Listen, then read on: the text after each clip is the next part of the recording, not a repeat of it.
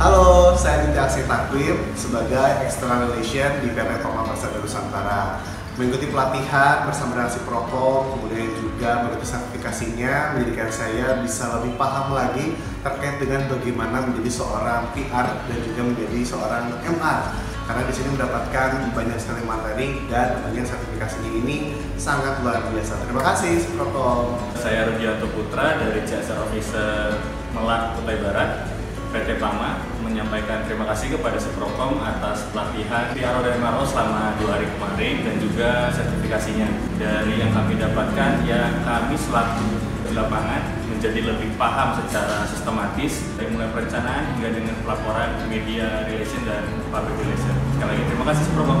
Halo, assalamualaikum warahmatullahi wabarakatuh. Senang sekali bisa bertemu dengan teman-teman, dan kali ini saya Agung Hari Kusuma dari CSR dan External Relation dari Pama PRJD.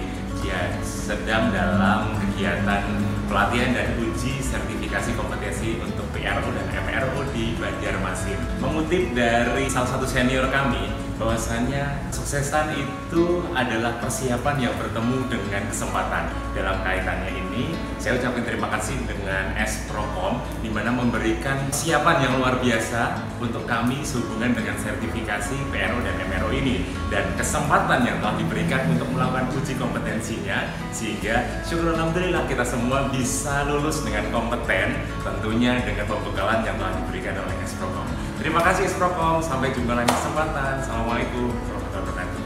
Halo, saya Ola, saya adalah External Relations dari PT Pama Persada Nusantara. Pesan dan pesannya sejauh ini mengikuti pelatihan MRO, Media Relations Officer dan juga Public Relations Officer. Saya cukup terkesan karena trainer-trainer sangat bisa memahami konteks pekerjaan kita, jadi sangat membantu buat kita. Thank you CPROCOM. Saya Aditya Aksani Taqwim, saya dari PT Pama Persada Nusantara, Distrik Balikpapan Operation.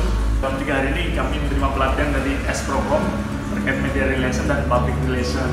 Itu sangat seru dan menambah knowledge kami terkait public relation dan media relation. Kita mengucapkan terima kasih pada CPROCOM sudah membuat kami lebih kompeten dalam bidang public relation dan media relation. Terima kasih CPROCOM.